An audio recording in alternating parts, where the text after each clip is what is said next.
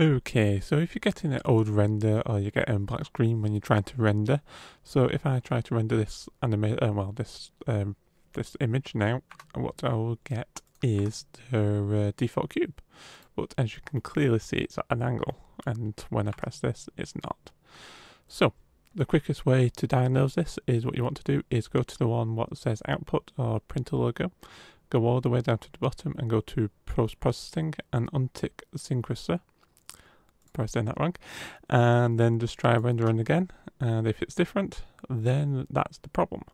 Now to fix this completely, what you want to do is go to the plus icon up here, go to video editing, and then go to video editing again, and then get rid of the frame what's in here. So here's mine, so I'm just going to hit delete, and that is it.